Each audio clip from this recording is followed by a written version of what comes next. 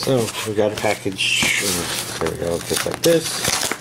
I'm gonna see if I can do this one a little quicker because I'm getting a late start. So I guess a natural consequence of something. Here's our non-anime thing, The Walking Dead Complete 6th Season. Cool.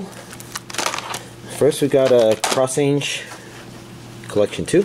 It's episode 13 through 25. Ignore the computer rebooting in the background. Let's get these DVDs open. Okay, let's see. From what I recall, this series should be dubbed. The first half was dubbed. It's dubbed. That's Region A. This is what the back of a Blu-ray looks like. There we go. Because of course we're going to check out the disc arts. It looks like the disc ones share the same art, and the disc 3s. So disc 2 is unique here on the DVD.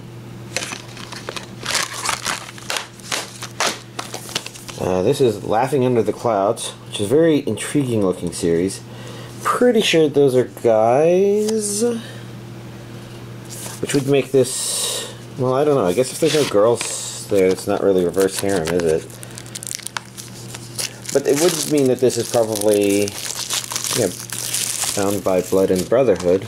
As you can see here, it's Region A and B.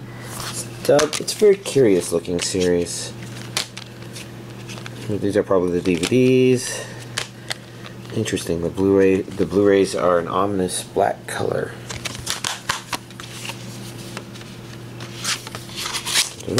Next up, we've got Hakuoki 2. This is movie 2, so I think a movie version of what happens in the TV series. Could be mistaken.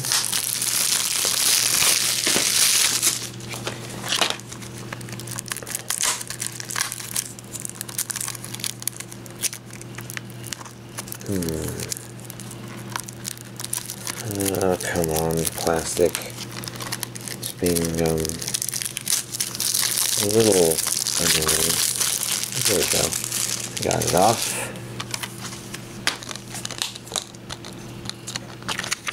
This looks like a lot of groups, events, locations, and notes. So these would be kind of translation-y note-y sorts of things, or maybe more like historical notes, which could be kind of like translation notes. You can see the DVD version has the same thing. Back side, it is dubbed Region A. I couldn't remember. Then we got the Heroic Legend of Arslan, which is I think kind of notable in that there's an older release version sort of thing of this, and this is a newer series remake of that, I think. There's at least something by the same name. I don't know how related they are, but I would guess pretty high, because I think the other one's even called the Heroic Legend of Arslan. Let's see, looking in the back, we've got Regions A and B. We've got a dub.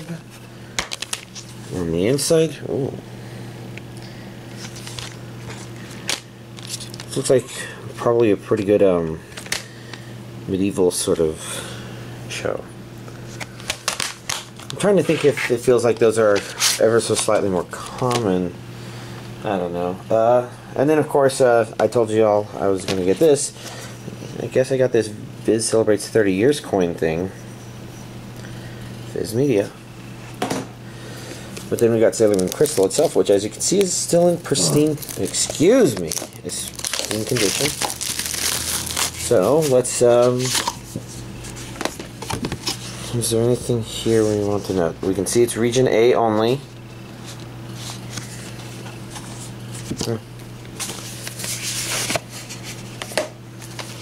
Let's actually begin with this.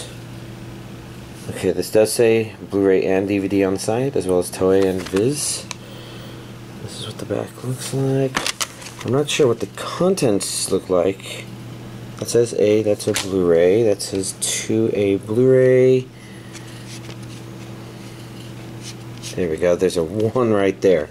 It's really hard to see it against all this pink. And that's a DVD and it's Region 1. Huh, interesting. Oh, I see. Those are supposed to be like a crystal. Whereas the Blu-ray discs, well, that's a very crystal-like thing. I don't know if I would call that crystal. We got a booklet, which looks like very character design things. This is not a booklet. This is probably a bunch of postcards. Is her skirt higher than it was in the olden days? Oh. The only way to really find out is to watch it, and it's kind of a high priority since I'm very curious about it. Anyways, remembering to close that aside, this week's anime DVD collection update. Okay, I guess I'm trying to go quick here, so I'm just going to do all of this in, well, I do it kind of all in one take, just multiple one takes. Anyways, Absolute Duo, I finished it. I'm not sure if it necessarily, there's something that felt a little off about it. So it's definitely not perfect. I'm just trying to think if I can nail what that off feeling was. I've been doing pretty much database related projects for the past week, so I've not done a lot of anime watching, so I've fallen behind on this. I mean, like, I put off even watching anything until weekend sort of thing. I don't know, I guess I probably commented last time, white-haired girl with the red eyes, she kind of felt like her personality was maybe inconsistent with how she was initially portrayed, possibly, and there could be little things like that where I'm not quite sure how a character's motivation could have her convinced to need to do a certain thing. So some of the motivations are kind of weird, and some of the, I guess that's maybe the issue with the series. You kind of watch it and you only have the most vaguest idea of a direction, and so maybe continuing to watch it just doesn't feel like there's much purpose to it per se. Assassination Classroom, this one actually continues to be very interesting. This is the end of the first season. There is a second season. I don't know if it's currently airing or finished airing or what, but I'm looking forward to it, and it does rate pretty high, and you know, the first season was actually really good. Coming to the end of the second half of this, it's interesting because I think kind of at the very beginning of the series, it's more about, I guess they call him Kuro-sensei. You know, I think it's like tentacle teacher, essentially. Unless I'm mistaken. But it becomes slightly less about him because I guess the point of the series is a kind of the students themselves and kind of that sort of interaction. The kind of, I don't know. Maybe it's not exactly that. There's a weird mix there that just kind of worked for some reason for it. But I don't know if I want to say too much more because I'm not sure how I can do that without spoiling too much. I decided to start watching Charlotte.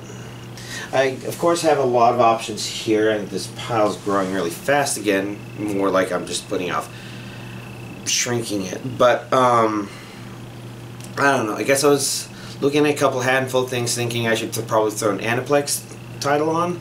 This one actually turned out to be a good choice because I've been half paying attention to some stuff, but this is dubbed, so I've been able to watch it. I guess the most interesting thing about it, I would say so far, is our main character. He's actually not portrayed as all that good of a guy, which is an interesting direction to take because, you know, you watch so many anime that kind of look like this, and you're just used to the main character, you know, maybe he's super stoic and it's like, well, I'm really a bad guy, but, you know, I'm a sniper with a heart made of gold. Or something like that, you know. Like the world's best sniper, except I only snipe the people that I think are really, really, really bad. Because they punch old people or something weird like that. It's got a lot of physical slapstick that's kind of pain-related to it, but I think it plays it very well. For some reason it works out. I think it's because the maker of this might be the same person who made Angel Beats. And I've kind of commented there how some of the physical slapstick in Angel Beats worked out really well from a not really insulting me perspective. And this is, of course, a me thing, and y'all would have your different balance points. But I think unlike Angel Beats, You know, like a lot of the Angel Beats stuff, I'm like, you know, conceptually, this is the most hilarious thing I've ever seen happen, but I don't know why it wasn't drawing out a chuckle or anything like that. It was very strange because I've never been able to put my hand on that, and I don't think this one is quite as I don't think it has quite the same problem, and it shows a lot of similarities with the design in that regard, but I can't help but think it feels like this main character may be a tiny bit Haruhi Suzumiya-ish, which kind of feels a little in contrast with how her character is normally. Part of that could be the voice actress. It might be Haruhi's voice actor. Again, English dub voice actor. I've not actually checked, and I've been paying less attention to try to figure that out, and I've just been enjoying it. It's gotten a couple of interesting twists so far.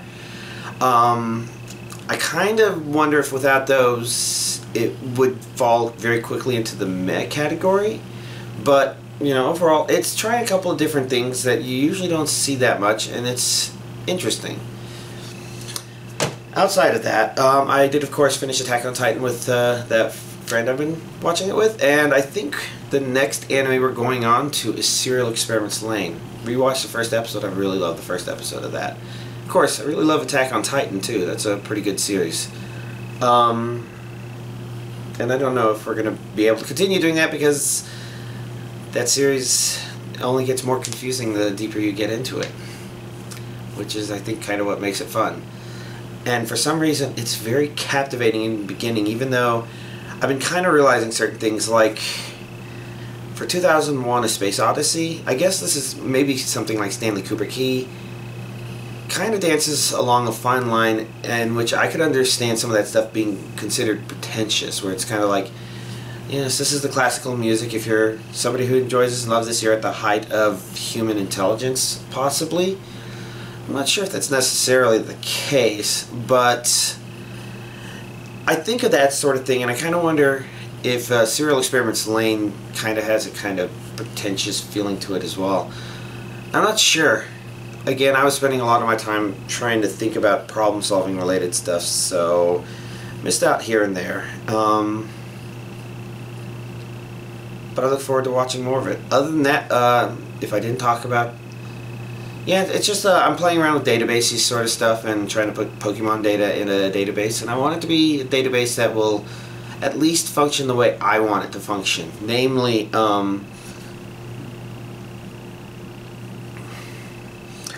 I guess the idea is I might be able to reuse it to go back to certain older generations for certain purposes. I want to use it for newer, specifically Battle Tower stuff.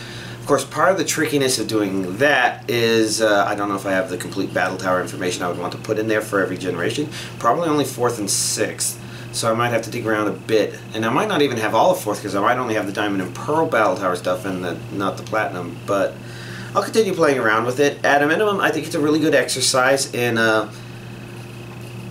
learning more about databases and how to structure my data.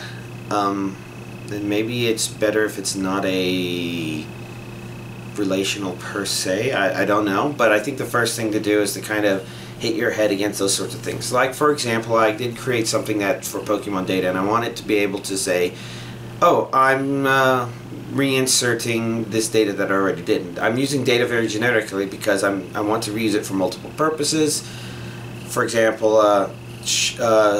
Charizard is a fire flying in Generation 1 and a fire flying in Generation 2. So when it comes to adding Generation 2 data, I want to just have a blob that's everything, and the database itself says, oh, well, I can just ignore these 100 or so things because they're the same as a previous generation. Nothing changed. We just want to know what changed. For example, Magnemite and Magneton being an electric type in the first gen, but then in the second gen becoming electric steel.